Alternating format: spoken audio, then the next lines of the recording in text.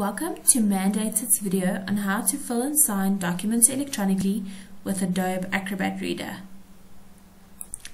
The first thing you want to go ahead and do is to make sure whether you have Adobe Acrobat Reader on your laptop or not. You can do that by just searching for Acrobat in your search bar, and you'll see this is what the application looks like. If you don't have Adobe Acrobat Reader installed on your laptop already, you're going to have to go and download it first. I will include a link to this website on the video. You'll see at the bottom there's two options. There's a normal Acrobat Reader free version and also the Pro version, which you would need to pay for. You can just use the normal free Acrobat Reader for now.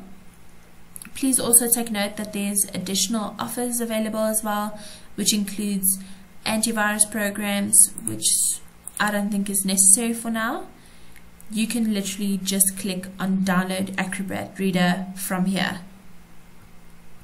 Once you've downloaded and installed Adobe Acrobat Reader, you can use any PDF document, right-click on it, say Open with Adobe Acrobat Reader.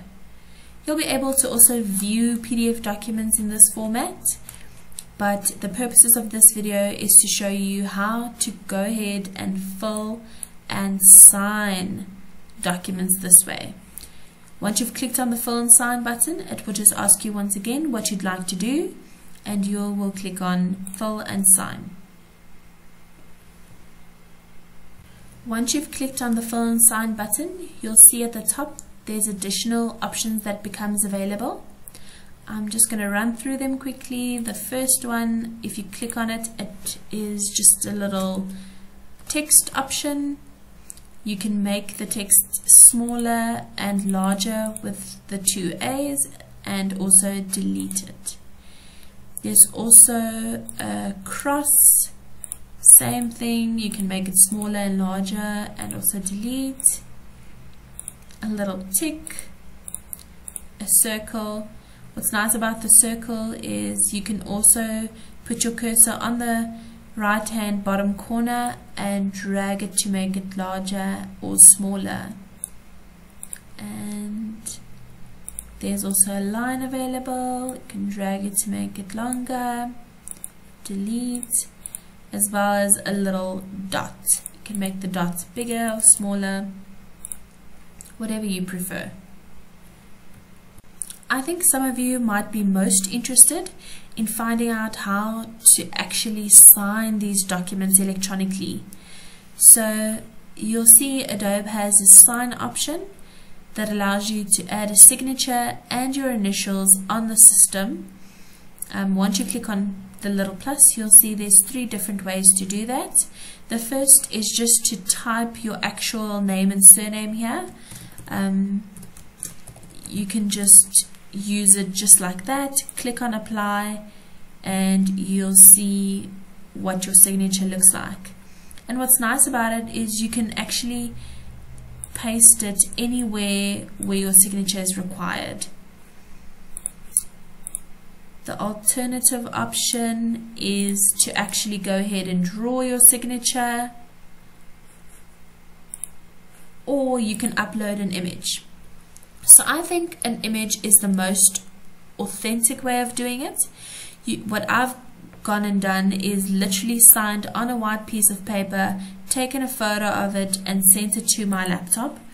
So I just want to show you, this is what the actual image looks like, and Adobe automatically transfers it, removes the background, and keeps your signature very authentic. With the signatures as well, if you put your cursor on the corner, you'll see that you can make it larger and smaller all the time to be suitable to that particular document's block or line that needs to be signed on. You can do the same with your initials, type, draw, or upload an image. I'm just going to go ahead and upload my initial image, which you'll use to initial documents as well. Once again, you can make that larger and smaller. And of course, if you've done it somewhere on the wrong spot, or you don't want it there anymore, you can just go ahead and delete it as well. Another benefit of using Adobe Acrobat Reader is that it has a great memory, which allows the signature and initial which you've already set up to be saved under the sign option, allowing future documentation to be filled in and signed conveniently.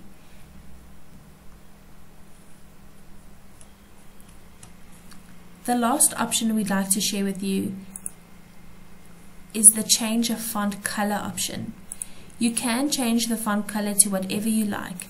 However, we prefer our application to lease and our offer to purchase and all our other documents to be filled in black. You will see that all mandated documentation has been designed in the way for Adobe to recognize all the fillable fields with a blue block. Once you put your cursor over the block and it turns blue, you'll be able to click and fill it in very easily.